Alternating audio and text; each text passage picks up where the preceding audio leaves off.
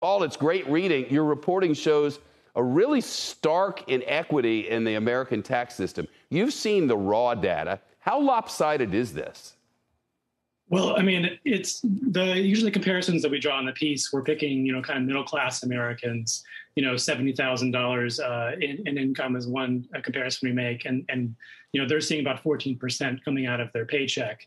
The comparison we make in the piece is, like you said, this tax versus wealth comparison. But even if you look at, more conventional, analysis of effective income tax, we found an average income tax rate of 16% of the top 25 over these 5 years.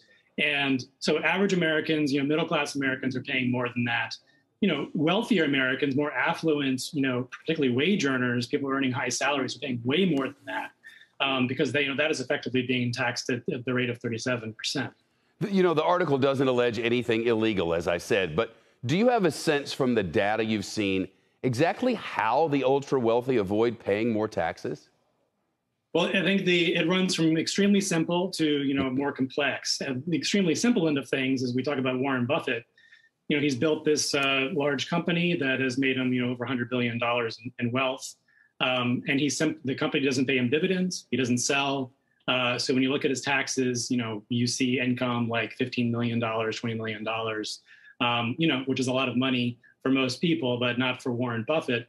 And it's a pretty simple strategy, and it's a deliberate one on his part. Similarly, Elon Musk, who paid $0 in federal income tax in 2018, you can see from security filings, he's borrowing a lot against his shares.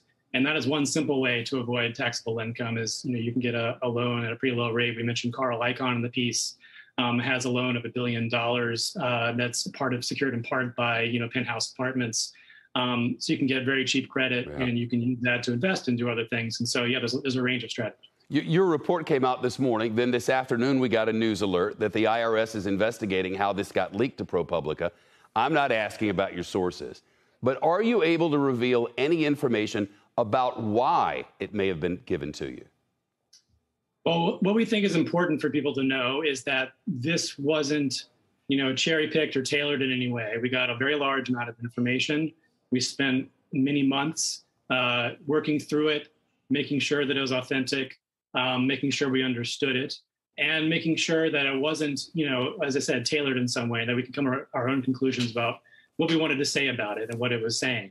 And we plan on doing more stories about that. And whenever we do a story and decide to do a story because we think it's an important topic for people to know about, we're going to approach anyone who's mentioned that story. We're going to provide them with the figures, as we did in this case, that we're going to be publishing, and they'll have a chance to respond. And I think that should give people real confidence that these numbers are authentic. Paul Keel from ProPublica, thank you. Shepard Smith here. Thanks for watching CNBC on YouTube.